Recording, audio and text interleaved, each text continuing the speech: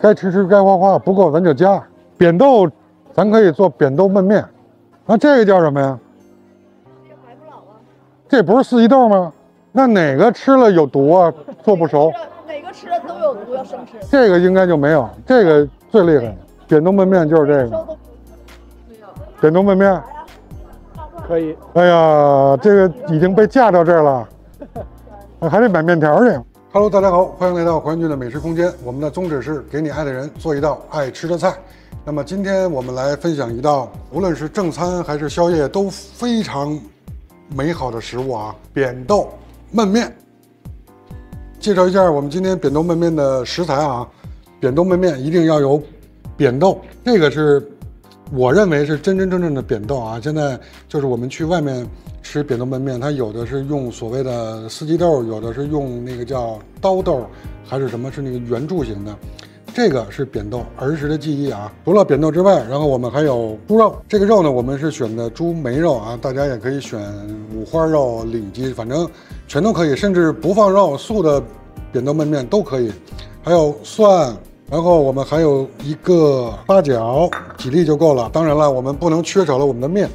这个面呢，我们就是在市场上买的这个细的切面啊，拿手擀面什么的也全都可以，但是不能用挂面。食材就是这样。在这里我特别提醒大家一下啊，扁豆呢，如果要是在不熟的条件下你要吃掉它，肯定是有毒的。具体是什么毒，毒素是什么，我们不科普，你可以某度一下。所以说这个扁豆焖面，不管是扁豆焖面还是其他的，只要是跟这种扁豆有关的食物，一定要煮熟、煮透才可以食用。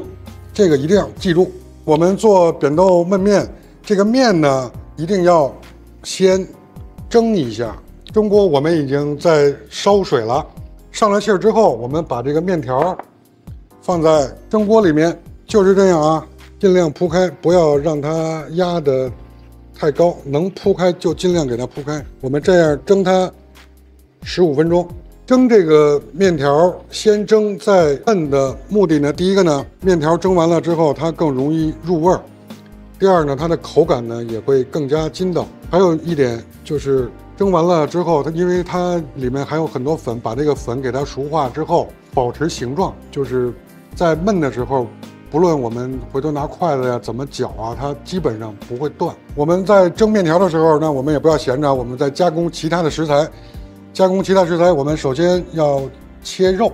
我们选择了这个一条这个猪梅肉啊，切片就可以了。切肉的时候一定要注意安全。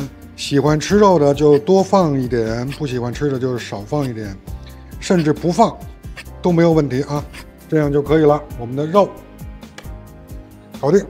扁豆焖面这个肉我们不用腌啊。然后现在我们来加工我们的扁豆。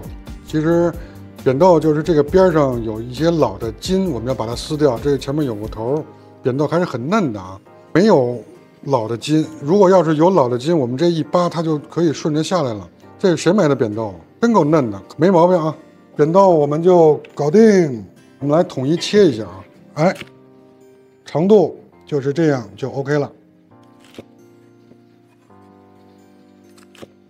你看，如果要不是扁豆焖面，这一些扁豆也够炒一盘菜啊。切完之后，我们把它清洗干净，我们拿清水洗一下就可以了。这个蒜呢，我们也不切末了，也不切片了，就是要原汁的啊。我们只要把这个前面这个头给它去掉。很多人都说啊，吃面不吃蒜，味道减一半啊。这个蒜呢，我们可以在吃面的时候生着吃。今天的这个蒜呢，我们要把它一起焖。基本上这个蒜就是这个大小，我觉得正好的。如果要是大一点的，我们可以给它1开2啊。基本上这样就没有问题了。我们看一看我们的面蒸的怎么样，刚好15分钟。那我们现在关火，看一眼，面已经蒸好了啊。蒸好的面，你看，感觉是坨在一起的啊，不要紧啊。面感觉坨在一起，也不要管它啊。那我们现在把面放在一边，待会儿我们在焖的时候，这个面它自然就会散开。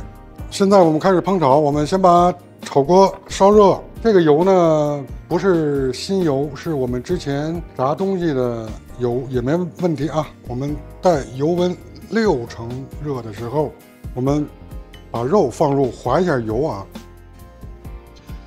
好，滑一下油，把肉滑油到断生就可以了啊。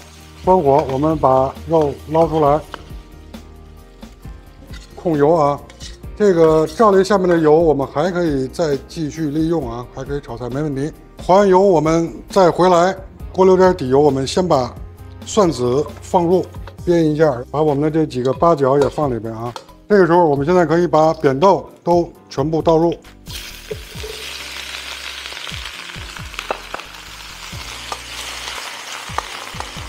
扁豆焖面啊，是酱油色相对来说比较浓，让人看着非常有食欲。我们现在先烹一点料酒，然后这个时候呢，我们酱油色我们可以来一点，大概1勺半左右的老抽啊。老抽的主要目的就是上色。倒完老抽，我们翻炒几下。这个时候我们加入开水。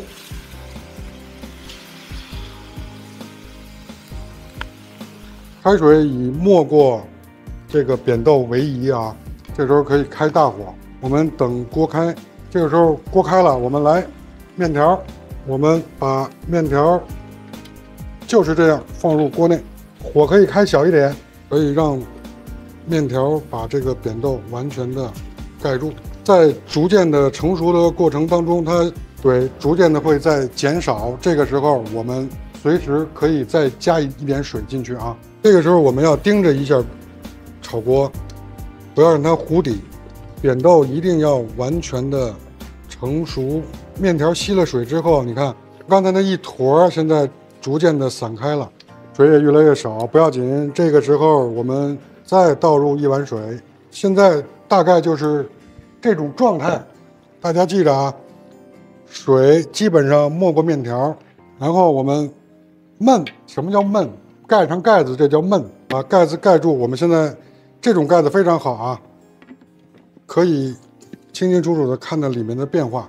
我们在煮制的过程当中，汤汁会越来越少，面条吸附了汤汁，大概焖5分钟。这个时候火以中火为宜啊，差不多。这个时候呢，我们要调味。现在的汤汁就是这个颜色啊，还并不是琥珀色。像我呢，就是比较喜欢吃颜色深一点的，那么我会再加入一点点老抽，再加入半勺左右的老抽，让它的颜色更加的红润一点。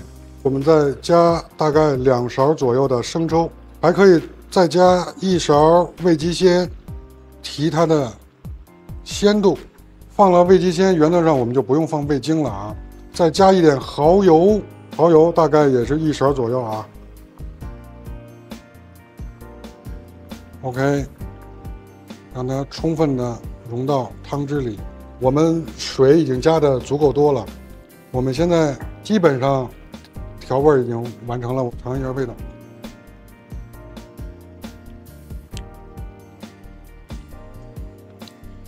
非常鲜美正点啊！关小火，继续焖煮5分钟，开盖看看成果。哇！非常棒啊，就是要这种状态。我们把汤汁收干，这个时候我们要放什么了？我们的肉，我们把肉放入。这个时候我们可以搅拌一下它啊，因为我们的肉是已经滑油断生过的啊，所以我们最后给它放入。我们把这个汤汁给它收干。大家喜欢吃干的呢，就多收一会儿。如果要是喜欢略带有汤汁的，再焖3分钟就 OK 了。这个扁豆焖面是我们回源郡美食厨房的做法，你也不要跟我说正不正宗，我们就保证它好吃，和你在外面吃的可能会不一样，不重要，重要的是真的好吃，照着这个做没问题。盖盖焖上，我们的扁豆焖面应该是成功啦。现在我们开最小的火啊，我们看一眼，哇，完美，汤汁已经收的差不多了。这样一锅扁豆焖面，谁不想吃呢？哇，这一锅绝了，非常绝妙啊，非常湿润啊。就是其实扁豆焖面呢，我还真不愿意吃那种特别干的啊，干的有点拉嗓子了。我们这种湿湿润润的，非常地道。这样一碗喷香的扁豆焖面，你学会了吗？别忘了给你爱的人做起来吧。喜欢我们就关注我们，点赞，右上角小铃铛。还有吃扁豆焖面必须要有蒜蓉辣酱啊，别忘了。拜拜。